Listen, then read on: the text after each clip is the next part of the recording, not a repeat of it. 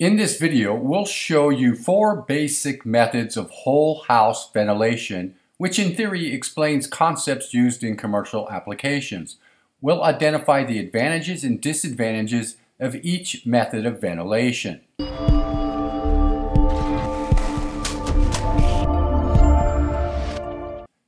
Exhaust ventilation systems.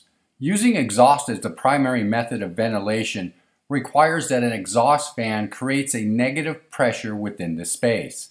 The exhaust fan will pull air from the space and exhaust it outdoors. A path for outdoor air to get into the building must be created. The makeup ventilation air can come from leaks in the building construction, such as doors and windows, or from the installation of passive vents. When the exhaust fan is running, it creates a negative pressure, causing air to be drawn into the home through the cracks and vents. Exhaust systems are simple to install and are relatively less expensive than the other methods. The fan can be installed in the attic if available or on the roof. A single location for the intake of exhaust air can be provided, or from multiple locations for a much better design. Air can be exhausted from spaces that generate pollutants, such as the bathrooms or laundry rooms. The use of passive vents for makeup air prevents the reliance on leakage into the building from the building construction. Passive vents may require larger pressure differences than that produced by the exhaust fan to work correctly. With the use of negative pressure as the main method of ventilation, there is the concern that pollutants could be drawn into the space. Pollutants such as dust from attics, radon and mold from crawl spaces, fumes from attached garages, and flue gases from a fireplace or fossil fuel-fired water heater and furnace. In addition to pollutants, in humid climates, moisture could be drawn into the space, so this method would not be recommended for humid climates. In cold climates, the need to mix the outdoor air with indoor air may be required to avoid cold drafts. Supply fan ventilation systems. Instead of pulling air out of the building, a supply fan pressurizes the space by forcing outside air into the building. This causes the spaces to be under positive pressure, which forces air to leak out of the building through cracks, bathroom exhaust, or kitchen range hood exhaust ducts, or through vents if provided. These systems are also one of the easiest and least expensive to install. Again, the supply duct can supply one area or preferably several of the most occupied spaces. By pressurizing the building using a supply fan, unwanted pollutants are minimized from entering due to the pressure relationship between indoors and outdoors. A supply system can also have the outdoor air first enter through a filter to remove dust and pollen. Supply fan ventilation systems work best in hot or mixed climate regions.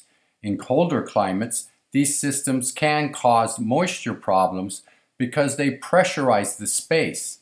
In the cold winter, the warm inside air can be forced into exterior wall and ceiling cavities.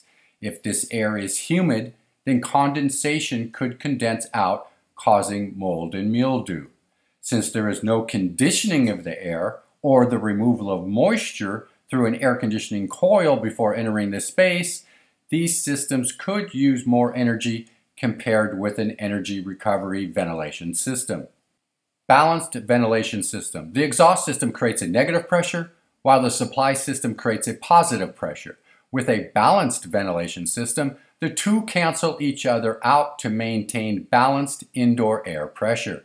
If the supply air volume coming into the space equals the exhaust air volume leaving the space, theoretically you would have a balanced system.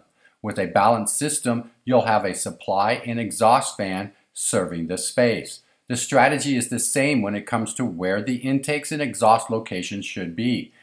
Fresh air supply to the space should be in locations that are used most often, while exhaust should be located in areas that generate pollutants or moisture. Having multiple fans and ductwork makes this system more expensive to install and operate than a single fan system. These first three systems do nothing to temper the incoming air or to remove moisture before entering the spaces. Energy Recovery Ventilation Systems. This system will cost the most to furnish and install and requires more engineering to meet the needs of the spaces. Some energy cost savings comes with the use of a heat recovery ventilator, HRV, or energy recovery ventilator, ERV. They can reduce the operating cost by transferring heat or energy between the incoming and outgoing air streams.